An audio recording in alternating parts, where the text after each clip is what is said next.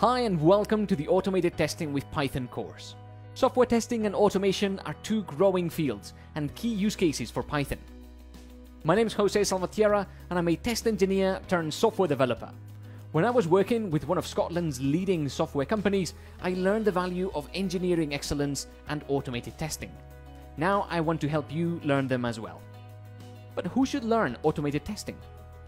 Software developers who want to continuously and effectively test their applications as they make code changes.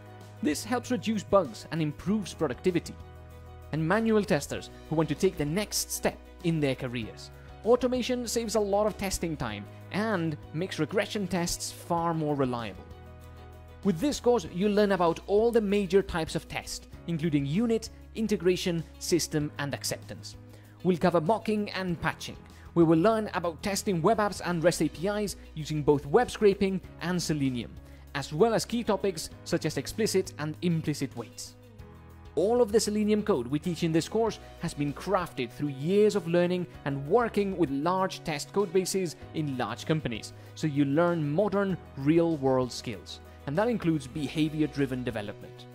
In addition, you will learn about using Postman to write system tests for a REST API. At the end of the course, we will learn about working with Git, as well as how to set up continuous integration pipelines that run our tests automatically whenever we make code changes. I'm really excited to guide you through this course. It is the culmination of a lot of professional experience, so I'm sure you'll love it. I'll see you on the inside.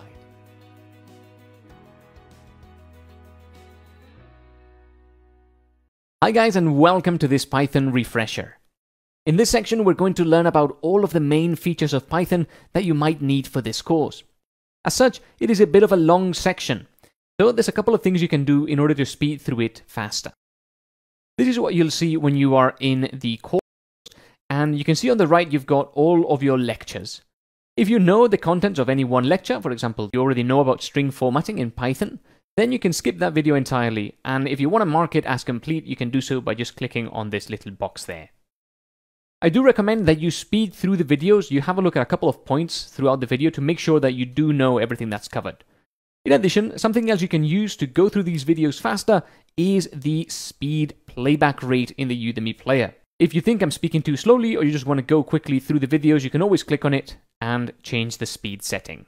As long as you can understand me, you'll be okay. Thank you for joining me again in this course. I hope you'll enjoy it.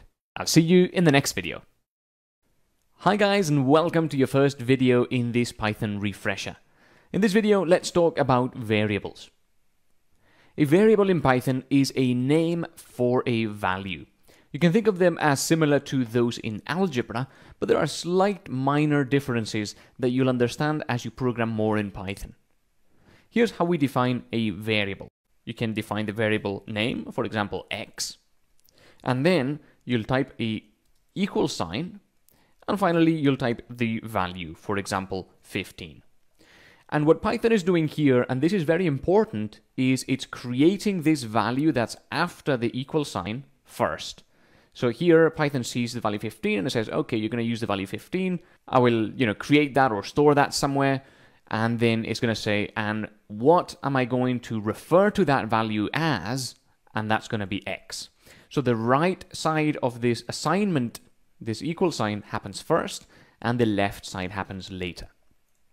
I'll say at this point there are a few values in Python where Python has already created them before it runs your code. So Python doesn't create these values when you use them, but if you have something like 1500, then Python will do what I just said. It will create this value and store it in its memory, and then x will become a name for this value you just created. As well as integers, which are whole numbers like we've got here, you can define variables such as 9.99. And here what I've done is I've created the value 9.99, which is a float value or a value with a floating point. And then I've told Python to give that value the name of price. Let's say we've got a variable called discount and it equals 0.2. We can then say that the final result of our price when the discount is applied would be the price multiplied by 1 minus the discount. And here's what happens when you execute this. Of course, following the rules of mathematics, which Python does, this gets evaluated first since it's between brackets, and you get 0.8, 1 minus 0.2. Then you're going to multiply 9.99 by 0.8, and that value will get calculated and stored in Python's memory. Whatever that is, result will be the name for that value that we'll refer to from here on. If you wanted to print a value out and show it to the user, you can very easily do that with the print function. So here we will type print, and then inside brackets, we will type result. The brackets in here are not the same as they are up here. Here they are used for order of preference in mathematical expressions, and here they are used to signal to the print function what we want to print. And this is fairly common in Python. Whenever you see a name, such as print, followed by these brackets, what you've got is a function. And a function in Python is something that performs an action, such as showing something to the user, or it calculates an output based on some inputs, or it can do both. We're gonna look more at functions in a coming video. But this is how you'd show the user something in the console. So at this point, I'm gonna save this file and I'm going to run it. And you can see that the output is 7.992. So this output here is what this line 8, this print function, will calculate. Notice that we've got a number of other variables up here, but we are not printing them out, so they will never be shown. As well as integers and floats, Python has another data type called the string. Integers and floats are used for mathematics or for calculating things, whereas strings are used to store characters. For example, a person's name, a person's date of birth, a person's phone number, so on. Even though some of them do contain numbers, they're not going to be used for mathematics, those values, so we can store them in a string instead. Let's say that we want the person's name to be stored. What we'll do is we will say name equal, and then inside quotation marks, we will type Rolf. What Python does is it creates this string first, and then this name here becomes a name for that string. Notice that you can reassign a name, so that we can do something like this if you'd like. And now, name, instead of being a name for Rolf, will be a name for Bob. So no two variables are created here, it's just the same variable, but we have essentially moved it. You can of course print this out if you want. And I will save this file and run it. And you'll see down here that we get Rolf printed out because that is the contents of our string. Note that Python uses the quotation marks to signal a string, but these quotation marks themselves are not part of the contents. They are just used as delimiters. Instead of double quotation marks, you can use single quotation marks if you like, and that is totally fine as long as you don't mix and match them. If you mix and match them, then that won't work and Python will complain. I recommend you always stick to one same type of quotation marks, and I generally use double quotation marks. What happens if we print the name multiplied by 2, which is how you would multiply any number? When you run this, you'll see that the output is now Rolf, because that's line 3, and then you get Rolf for line 4. What's happened here is this has essentially done name plus name. It added two names together. That's the same meaning as the multiplication. And when you add two strings together, what Python does is it will join them, and it will add one after another, so you can end up with a longer string. This can be very useful at times, but normally is not what you want when you multiply a string by a number. Let's say you have two variables, a equals 25 and b equals a.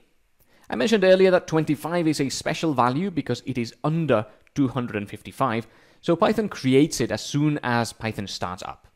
If it was a larger value, then at this point Python would create it. So we get the value 25, and we say that a is a name for that value. From here on, we can refer to a, and really we'll be referring to the value 25. So what happens when b equals a? Well, Python is going to evaluate a, and it's going to say, okay, a is a name for 25, so we're going to use 25 here instead. So this means the same thing as this. And then b is now a name for a, which really means that b is a name for 25. So now both a and b are names for the number 25. So you can verify that that's correct by printing them both out. So I'm going to print a and then print b, and you'll see that we get 25 and then 25, which is perfect. But what happens if we do b equal 17? Should a be 17 as well? Well, let's run that. And now down here, you get 25 and 25 for lines 4 and 5, and then you get 25 and 17 for lines 9 and 10. What we've done here in line 7, when we said b equals 17, is we've told Python to evaluate the value 17, and then make sure that b is a name for 17. Python completely disregards that b was a name for something else before, and it just says, okay, this b thing is a name for 17, a is completely unchanged. The assignment expression, when used like this, does not change other variables. It just changes the variable that you refer to. There are ways for us to change a by using b, but not when we're talking about integers. We will talk about that later on in the videos when we learn about mutability in the language. Alright, that's it for this Python refresher on variables. Do remember that this is not a Python introduction course, because we've talked about some quite advanced things here, but it's just to get you back up to speed with Python in case you have experience from before or with other programming languages. Thank you for joining me in this video, and I'll see you in the next one. Hi guys, and welcome back. In this video, we're going to learn about lists, tuples, and sets. 3 different collections in Python that allow us to store multiple values in a single variable, so that we can use them all at once or maybe extract some of them individually. Let's get started. We're going to define one of each, just so you know how they are defined. So L is going to be a list of 3 elements. And here I've created a variable called L for list, and I've made it equal to a list. The list is defined by using square brackets. And inside the square brackets, you can put different values as long as they are separated by a comma. So what I've got here is one string, then I've got a comma, then I've got another string, then I've got another comma, and then I've got another string. So 3 strings separated by commas inside square brackets. This defines a list. If you didn't have lists or tuples or sets, you would have to define 3 variables, 1 for each friend. And that would make it difficult to interact with all the values at once. You'll understand what I mean as we progress through the video. A tuple is very similar to a list, but instead of using square brackets, you use normal brackets. The key difference between lists and tuples is that you can't modify a tuple. Whereas you can add and remove elements from a list, you can't add and remove elements from a tuple. That's the key difference between the two. Finally, a set is again very similar, but you use curly braces instead of square or normal brackets. And the key difference between a set and the other two is that while you can add and remove elements from a set, you can't have duplicate elements, so you couldn't have Bob twice in the set. Also, lists and tuples keep the order of the elements, so whenever you print out this list, it's always going to have Bob, then Rolf, and then Anne in that order, but sets don't necessarily keep the order, or rather the order is not guaranteed, so the order could change at any moment. Sets are useful in a few scenarios that we will learn about in the coming videos. You can access individual elements of a list or a tuple by using subscript notation. So for example, you can print L and then 0 in square brackets. So what we've got here is our list variable, and then we've got square brackets, 0, and close square brackets. This notation here is called subscript notation, and you can apply it to many things in Python, but you can use it on lists and tuples, and what it does is it gives you that element, an element with index 0. Elements in programming usually start counting at 0, so the first element here, Bob, has an index of 0. Then this one has an index of 1, and this one has an index of 2. So you could access Anne by doing L2. This also works for tuples, so you can use your tuple variable there instead, and that's totally fine as well. However, it doesn't make sense to do that in sets because they don't have any order. So if you access the third element of a set, you don't know what you're going to get. That's why sets don't allow you to use subscript notation on them.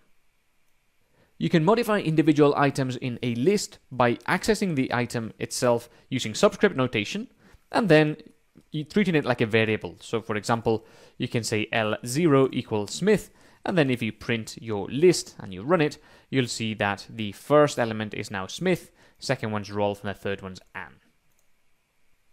However, if you try to modify a tuples element and you run this file, you will actually get an error because tuples cannot be modified after they're created, so you can't use the equal sign on anything inside a tuple. Of course, you cannot do this on a set because a set does not allow for this subscript notation. You can add elements to a list by doing l.append. And what append does is it will add an element to the end of the list. So if we append, for example, Smith to this list and then we print it out, you'll see that this list will now have 4 elements. That's Bob, Rolf, Anne, and Smith. But again, because tuples do not allow modification, you can't change them, then if you do something like this, you're also going to get an error, and it's going to tell you that the tuple object has no attribute append. What that means is that we've tried to access something called append inside, that's what the full stop means. So we've tried to access append inside of our tuple, but our tuple doesn't have anything called append inside it. We're going to learn more about what I mean by inside in the next few videos. It is a little bit of a more complicated topic, but rest assured that you can't add things or remove things from a tuple. Talking about removal, you can remove things from a list by doing l.remove and then passing in the element that you want to remove. For example, if you wanted to remove Bob, then this would do that. And then if you print L, then you'll see that Bob has been removed and you are only left with Rolf and Anne. Going back to adding, you can add things to a set. So you can do set add Smith, and then you can print your set. And here you can see that you get Anne, Bob, Smith, and Rolf. Notice that the order is not the same as when we created this, but all the elements are there.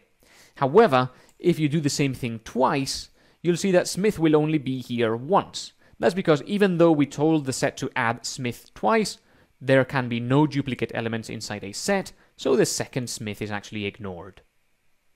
This was a very brief primer or refresher regarding what lists, tuples, and sets are. So just remember that lists are the most standard collection where you can add and remove elements as well as modify them. In a tuple, you have those elements and you can't modify them and you can't add or remove elements. And finally, a set has no duplicate elements and it also has no order. That's everything for this video. Thank you for joining me, and I'll see you in the next one.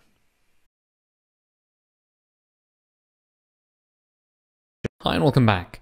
In this video we're going to look at the post. In any blog, a post has 2 basic attributes, a title and some content. Now depending on which platform you go to, a post can also have a lot more attributes. For example, it can have some metadata, it may even have a specific author, it may even have things like created date, updated date, it can have images, like a hero image, and so on. For this app that is going to be a console-based application, very simple, just to get you started testing Python apps, we're going to stick to its most basic representation. So our post is going to be a class that contains 2 properties, title and content, and a blog is going to contain multiple posts, and the blog is going to have the author. And so each post is not going to have its own author, only title and content. Now, you may already have some experience with Python. If not, this course may be slightly quick if you are a complete beginner, in which case I apologize in advance. But if you do have some experience with Python, it should be possible for you to create a post class that has 2 properties, title and content. I'd recommend you pause the video and go ahead and create this class if you can. Hopefully you managed, and if you did, this is how I would go about creating the post class.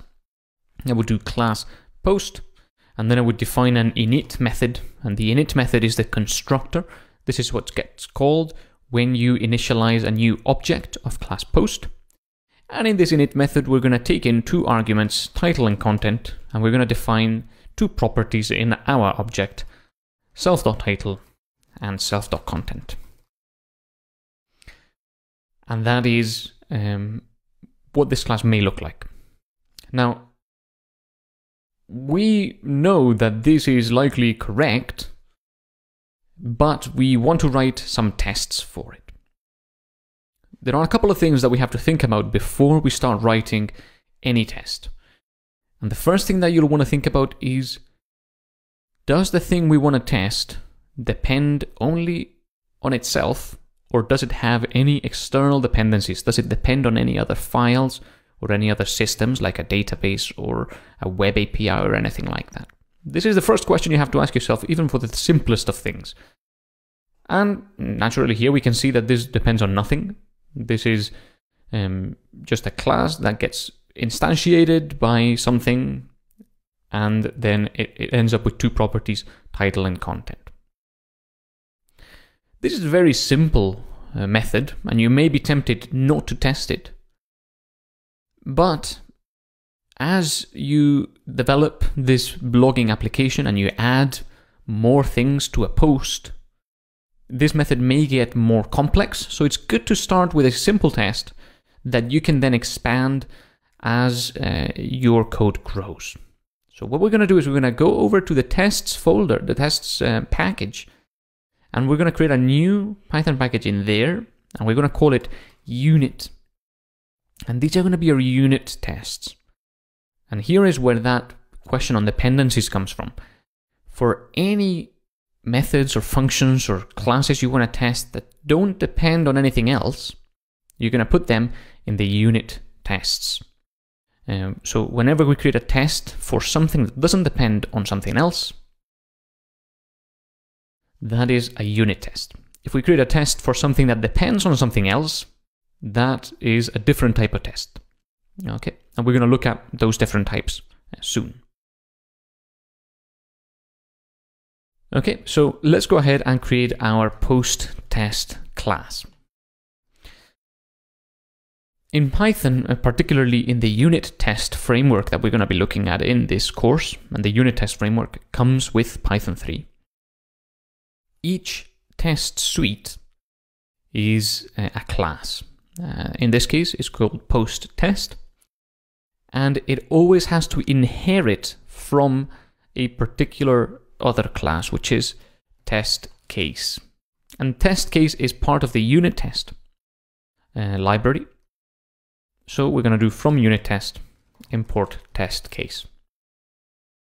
Now that we have it, what we've created here is our first test case or set of tests. Now we are going to test our post, so presumably we're also going to have to import that. So let's do it. So we've got our test case and our post. Let's begin by writing our first test. We're going to test if when we create a post object, the correct properties get set on it. Every test that you create with unit test, and indeed with most testing libraries in Python, is going to be a function.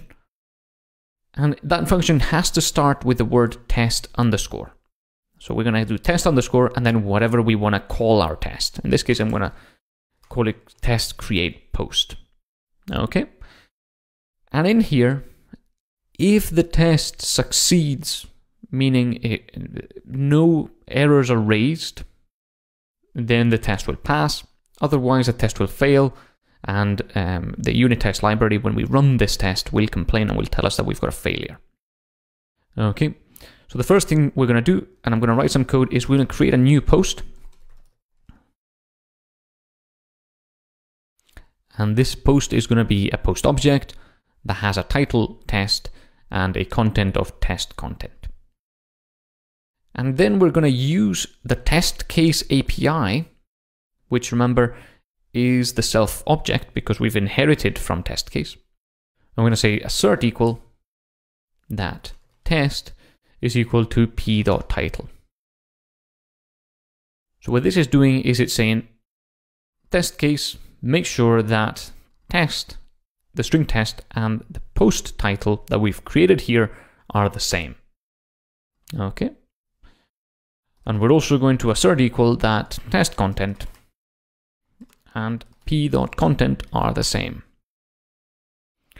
Very simple test. All this is doing is it's creating an object and then it's making sure that the properties match.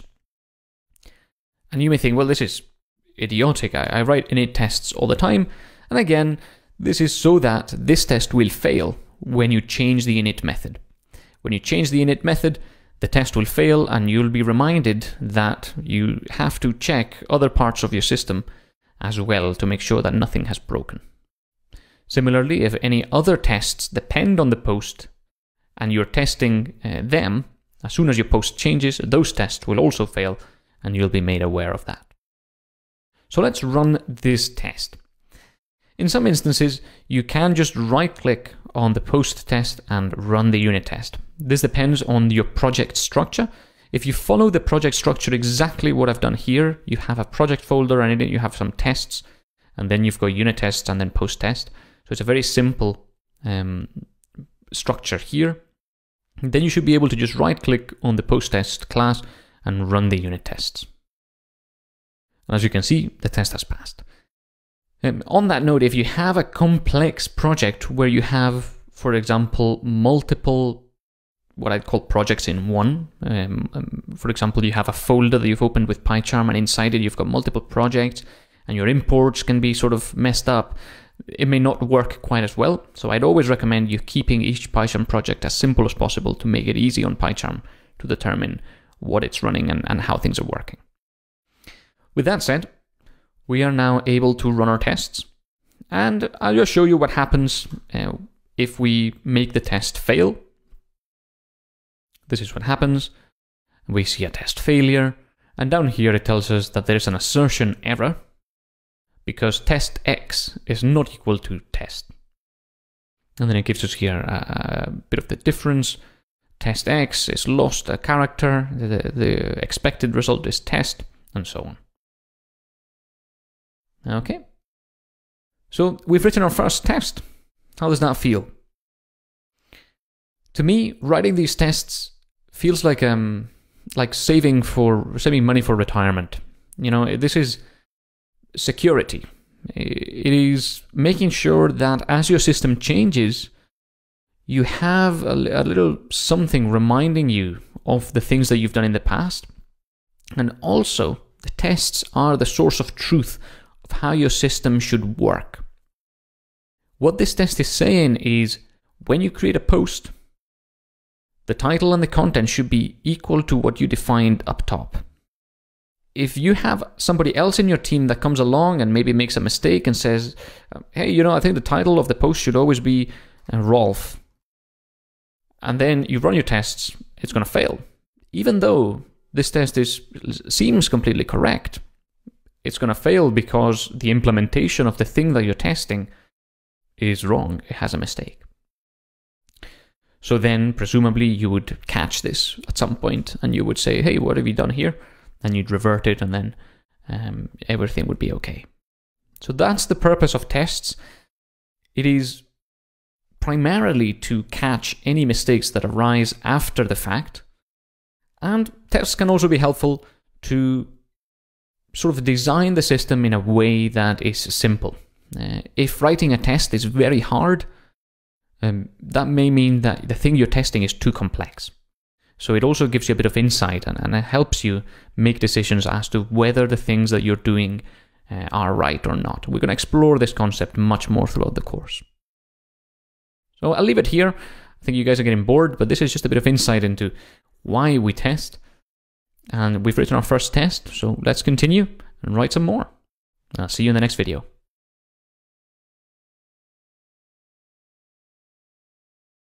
Hi and welcome back. In this video we're going to be writing our first set of unit tests. We're going to start by writing unit tests for our models, just because those are going to be a bit simpler, a bit easier to write than the resource tests. So let's begin by going into our tests package and creating a new Python package there, which I'm going to call unit. And in there, we're going to create a new Python package, which we're going to call models. And in there, we're going to create a new Python file, which is going to be test item. Okay, so now we have here our test case file, and we can begin by doing the usual importing test case, and from models item import item model. we're going to be testing the item model in this test, so we'll have to import that, of course. Now you know how to begin creating the unit test. We have to create a class that inherits from test case, and we have to create our test methods. I'd encourage you to give it a go. Create the test methods that you think we'll need, and make sure that the test methods you create are unit tests. Okay, so hopefully you were okay doing that. Whenever I do this sort of ask a question, I'd recommend you pause the video and code, and then come back to the video and I'll write the code here. And the way I'd go about it is something like this: create our class and then create our test methods. Now, what do we have in our item model that we have to test? Well, our item model, as you can see, has a few things here that are related to SQL Alchemy. We're not going to be able to test them. We could potentially test that these attributes exist, but we have to trust that Python works. So we don't have to test that these attributes are indeed part of the class. We have an init method. We may want to test that out. We have a JSON method there that returns a dictionary, and we may want to test that too as unit tests. The rest of these we cannot test using only unit tests because they depend on the database.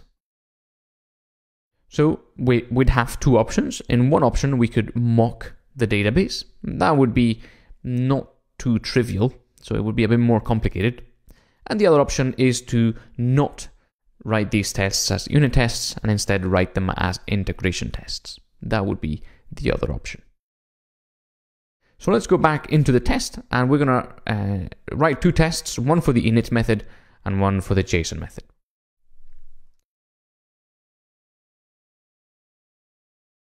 So we're going to have test create item and test item JSON. Okay. Once again, if you've not given this a go, I'd recommend you pause the video now and give a go at how you might write these two unit tests. But I would go and create a sample item. And as we can see, the item has a name and a price that we have to pass in. So we can pass in the name and the price. And then all we have to do is assert that these two properties are correct. So we can assert equal that the item name is equal to test. We can assert that the item price is equal to $19.99. Now this is, some people would say that you don't have to test this because your init method is a very simple method, but it's important to have a test that creates a model and sort of make sure that things are correct, because if you then go and change your init method, and for example, you change one of the properties in there, one of the property names, for example, instead of price, you rename it to cost, then you may see some errors elsewhere in your program. So it's always interesting to have this there to remind you of what things should be like.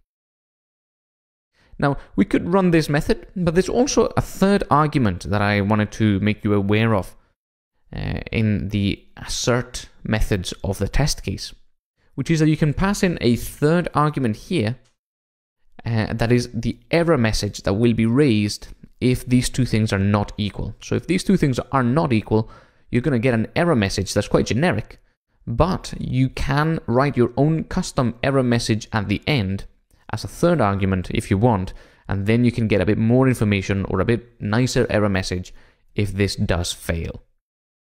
So for example, name of the item,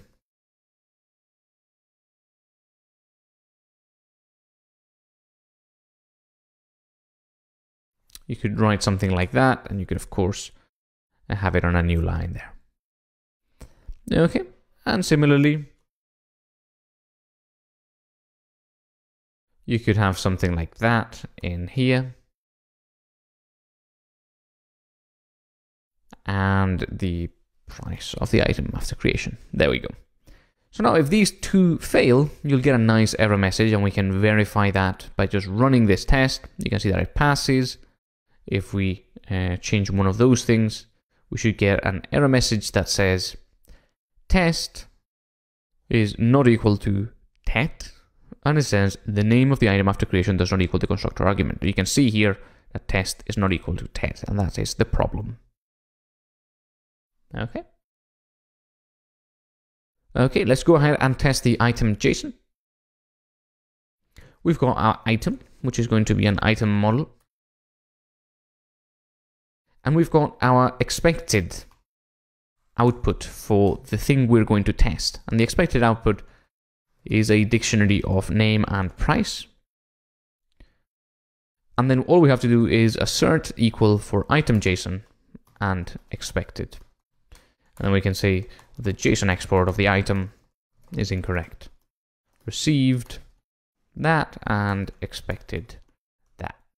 Format item.json expected. Perfect. You can potentially even have something like this there. Now this font is really big, so it's spanning a lot of my screen there, and I have to scroll. But this is because this font is size 24 or something like that for recording. As you program yourself, you'll have a more reasonable font size, and this will be totally fine. These error messages are not excessively long by any means. Okay, so once again, we can run this test method there, and we should see that it passes. And all that we've done is done a very common pattern when testing, is we've created our testable things, that is the item model that we're testing and the expected output of our tests. And then we just compared them, and then we've given a nice error message there at the end. This is really common, and you should generally make sure that each test is only testing one thing. In this case, our test has two assertions, but they're both testing whether the item was created correctly. And in here, we don't have to test that the item model properties are set correctly, because those are tested in this other method. So we can jump straight through to testing the method that we do want to test. So that's everything for this video. We've created our 2 unit tests. Now in the next video, we're going to create some integration tests. So I'll see you there.